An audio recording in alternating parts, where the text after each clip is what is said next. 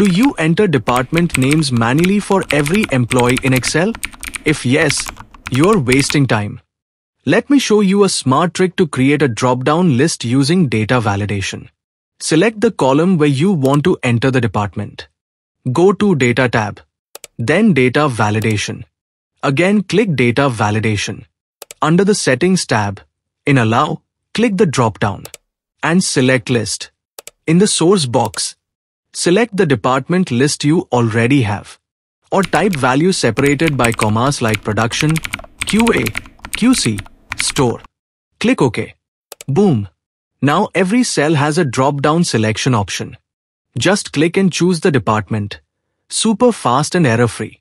Use this trick wherever you repeat same type of data, like city names, product names, status, category, etc. Follow for more smart office hacks.